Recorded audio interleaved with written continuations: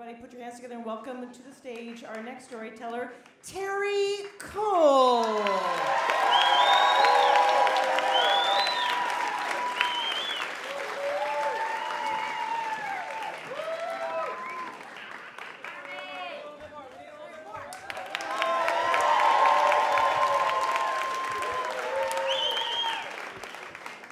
So when I was little, my dad worked late a really lot, and my mom was left to deal with two small kids. There was me and there was my sister Lisa, who was not quite 2 years younger than I was.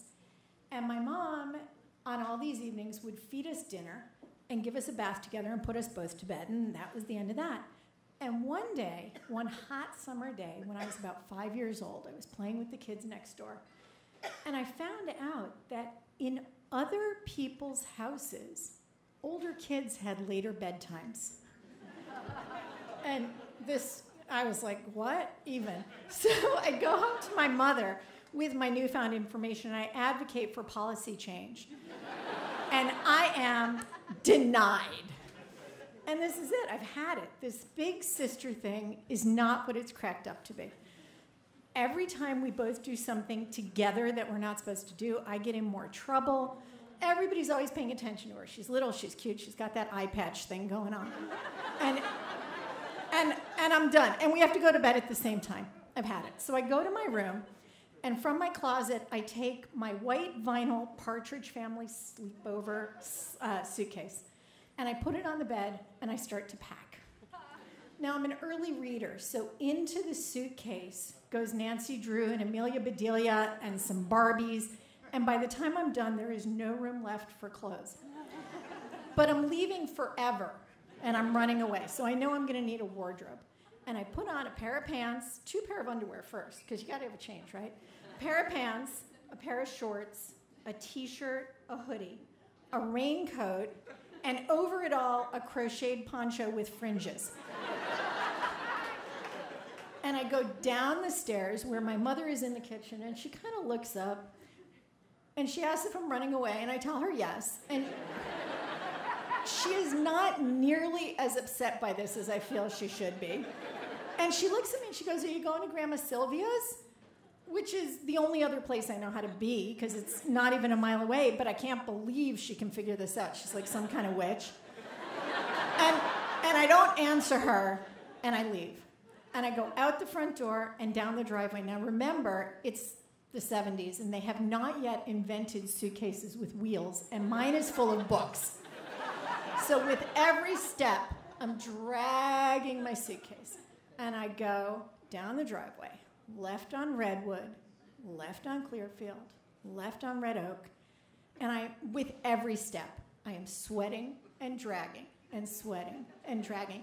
And I am so intent on my mission that I don't realize my mother is like 20 yards behind in her Plymouth Fury, following and waving concerned citizens on their way.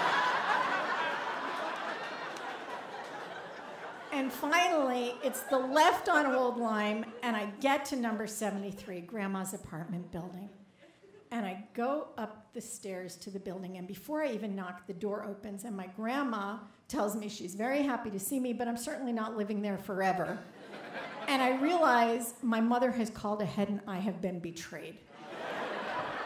So I'm in the living room. My grandma, she's like, "Do you want a drink as long as you're here?" So she goes to get me some juice, and I'm in the living room, and I'm taking off my layers, and my mother comes sweeping in. And she sits down in my grandfather's wingback chair, and she pats her lap. She goes, "Come here." And I don't want to go because I am righteously pissed. But I'm hot, and I'm 5, and I get on my mother's lap, and she pushes my hair back behind my ear, and she says, "Sweetheart, what is it? Why have you left? Why have you run away?"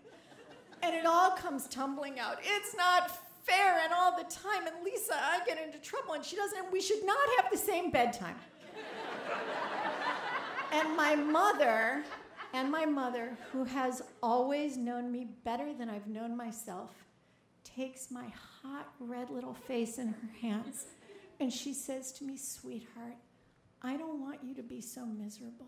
She says, you came first. If it's that hard for you living with Lisa in the house, tomorrow morning I will call the orphanage and we will send her away.